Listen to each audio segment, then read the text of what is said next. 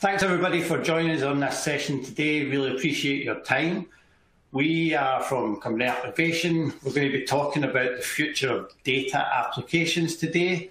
We have a packed presentation where we're going to highlight some of the things that we see going wrong when people are building out data applications, a demo to show you the art of the possibility with Looker embedded analytics, and then some key takeaways that you can think about when you're building out your next data application. Quick introduction of myself. My name is Anton Morrison. I'm the VP of Experience Design at Appnovation. Basically, my role is when we're working on these kind of projects is to think about the user at all times. What do they need? What are their problems? What are their struggles? What insight do they need? And really be their advocate when we're building out these things. Gavin, I'll pass it on to you to introduce yourself. Sure. Hi, I'm Gavin Estey, a technology director here at Appnovation. I try and elevate the conversations we have around technology with our customers and try and find new ways to solve hard problems with innovative thinking. And on that topic, Appnovation. The Appnovation name is a combination of applied plus innovation. It's the approach we take to create meaningful, results-driven solutions. We like to deliver people-inspired digital business solutions, and really to summarize what that means is that we solve real problems for real people. But let's go into what we're going to talk about today. Everyone today is surrounded by data, but starved of insight. So why is this? Why do we have everybody surrounded by data but we're starved of insight? Well, one of the things that we see a lot is the data teams are siloed from the actual users that need that insight, and they don't bring the right people to the table at the same time. At Appnovation, we combat this because we follow design thinking principles. And at the heart of design thinking, it's about putting the humans, the people that are going to need this data and this insight at the centre. We also put things through these lenses of viability, feasibility, and desirability. And to be more practical about that, we kind of think about these as strategy design, technology and engineering, and then design and UX design. So let's look at what happens when we don't have all of these players at the table at the same time. So if we take away the strategy and the data strategy, the technology group and the engineer group with the design team can build and create lovely looking things or great dashboards or great applications, but there may not be the data strategy to power those dashboards or the insights that come from them. And more importantly, they may not be answering questions that are important to driving the organisation forward. If we remove technology, the strategy team and the design team can think up the wildest solutions possible, but they're more likely not going to be feasible with the infrastructure, the technology stack, or not feasible within a realistic time frame or budget. Now, if we move to UX design, and this is the one that I think we see the most because there's so much technology out there that you can build dashboards and you can build things that people think they answer questions, but we don't focus enough on the people that are using those. There's too much learning, there's too much understanding, we're not meeting the users where they need it, we're not asking the users or co-creating with the users through that life cycle of a product. And this is where it's important that we have all of the players together. So let's dive a little bit deeper into this with Looker. So Looker really is the keystone for this journey, the bringing together disparate data sources from across the enterprise and being able to surface insight from that data across devices and channels. I don't think we really have anyone that ever complains that they have a lack of data. It's figuring out what they can do with the data to get value from it. So embedded analytics can really unlock that data and enable those insights to come to you and meet your needs. And it's about moving beyond dashboards to unlock those meaningful insights. We want you to interact with your data anywhere, whether it's on your phone, whether it's on your watch, or even voice. We want you to be able to say, hey, Google, how's my numbers today? Dashboards are only a destination for very few people in your organization. So we want to democratize the distribution of those data insights to the whole organization, not just those select few, so that everyone is equipped to make the best possible decisions every day. And looking at this diagram and going back to the principles of design thinking, there is human beings, users at the ends of each of these things. But obviously, when you start thinking about all of these interactions and all of these needs for data and the different touch points, things can get pretty complicated. We started to devise a way of visualizing this into what we call a data blueprint diagram.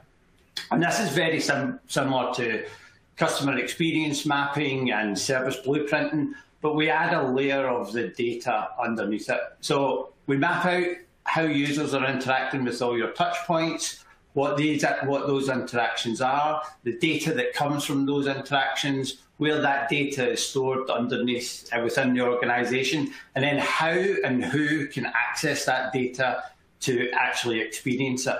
So having this mapping approach really centralizes everybody around the big picture, and then it can help us prioritize which areas we feel is going to benefit the best for the organization, or which is the most approachable to take on first.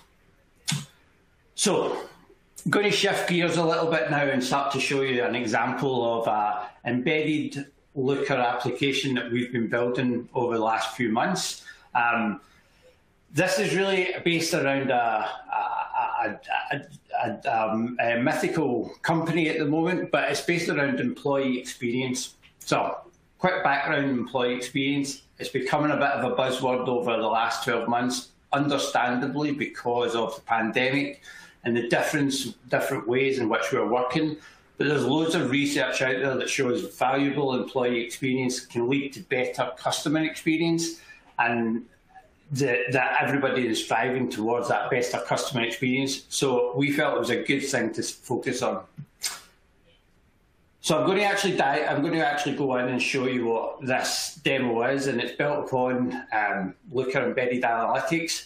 We did do some research around who would be using this type of dashboard, and we fell on a global HR manager to understand their needs and wants from the data. So I'm just going to flick over to it now. I'll give it a second to load. So what you can see here is the information that they needed given to them, and with the different attributes that they were looking for. So it all centers around employee engagement and employee happiness, and it's broken into the different groups within the organizations. They can see a globalized view of it with an interactive map so that they can navigate different data points there, focus in on a campus, focus in on an office, or look at it globally. For any of the main cards of data, they can go into a level deeper and start to compare and contrast what are making up these numbers and look for any trends across different departments. Within one of the biggest things that we found was people were moving to remote working and on campus, and a big push for wellness, and how initiatives are starting to add to the wellness of the employees so they can drill in to see which wellness initiatives people are participating more in, and look for trends and understand what's working, what's not working, so that they can make decisions to increase employee wellness. We also wanted to push the boundaries a little bit as well, and added dark mode and light modes. So we're adding features to the UI that aren't really applicable, that aren't really capable in just normal dashboards or normal data applications. Another part of this we wanted to do is really think beyond the normal data visualization tools, and what you're seeing here is a representation of the whole organization in one place. It's one of these data visualizations that I call, you have to learn a little bit about it, so there's a learning curve. But once you get that learning, there's so much information packed in there. So you can get a snapshot of a global company, the wellness and happiness across the company, across the different departments. And we added some interactive features that you can see trends and help you make decisions based on what you're seeing in one place. And the kind of exciting part and the beauty of all this is because we built it with the Looker Analytics, we can drill in and actually bring in the embedded Explore functionality from Looker. So without the user leaving the application, if they had to go in and they had to dig a little bit deeper into some of the data, we can bring that in, surface all the goodness of Looker right into the web application. So we are just getting this in front of some people to see and use, and that, again, it was showing the art of the possibility with thinking outside of the box and building something custom for the actual users. I'm going to go back to the presentation and talk a little bit more about what this demo took and how we built it. Yeah, and I think the real key here is building with rapid prototyping, and how do we get from ideation to MVP and then MVP into production as fast as possible. And we really do that at Appnovation by using small focused teams, using standard web technologies to build and deploy these embedded experiences. We really want to quickly iterate and fold feedback into each iteration, figure out what works, what doesn't work, what we could do better. So at the end of the day, we go beyond just something that's just a viable experience. We want to really find something that users can love. And just adding to that as well, with this rapid prototyping, we can actually get it in front of actual users and get feedback and get understanding from what's working, what's not working.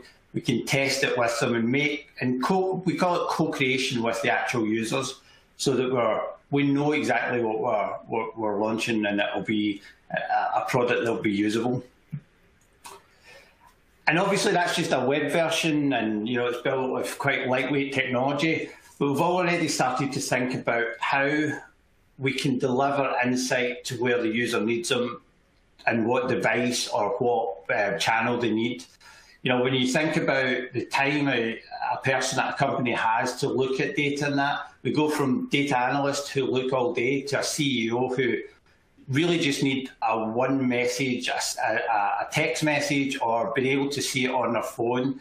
So we really think about this in terms of who needs what insight and looking way beyond just websites and bringing data into people's workflows. And we also want to think about how we can do this from a scale point of view as well. Yeah, and really, this really comes down to delivering insights at scale, and really whether you're using things like BigQuery ML or Jupyter Notebooks, everything needs to start with that good data. And really, we find that data scientists spend the bulk of their time cleaning data instead of answering those important questions. So building upon Looker enables them to use that same clean data that we use for visualization and dashboards, and then operationalize it with data sets and model building, and really trying to get those insights to as many people as possible using Looker. And really this comes down to, we want to get the fastest turnaround time and the greatest ability for experimentation, so we can get from ideas to answers in less time. And really this is that the world is moving faster, and we don't want our data to slow us down. And when we look at dashboards, they're useful to a small user base, but really everyone in the organization is needing data. And again, just thinking about that, we can't force people to come and find that data and find that insights. We need to